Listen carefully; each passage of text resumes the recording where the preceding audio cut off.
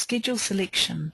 Within the immunisation screen, if a baby is coming in late for their first dose of the schedule and they have had nothing recorded at all before or no vaccines given, then you would need to change the schedule that they're on to a catch-up schedule. We can go to the Schedule Selection 3 tab and uncheck the Standard Childhood Immunisation Schedule 2011, and we would say yes, we want to remove all recalls associated with that schedule.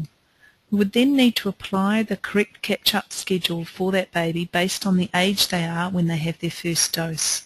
So baby Penelope is 6 months old and has had no immunisations at all, so we can put her on the standard catch-up 6 months first dose. So we'll tick on that, and that will then apply all the relevant vaccines that she needs, and we can record them within the Immunisation Schedule 1. Similarly, you could also do that with a baby of a Hep B positive mother. So if they are automatically put onto a Childhood Immunisation Schedule 2011, you could uncheck that and tick that they need to be on the baby of Hep B positive mother 2011, and that would apply all the relevant details. So the important thing is not to have multiple schedules in place there.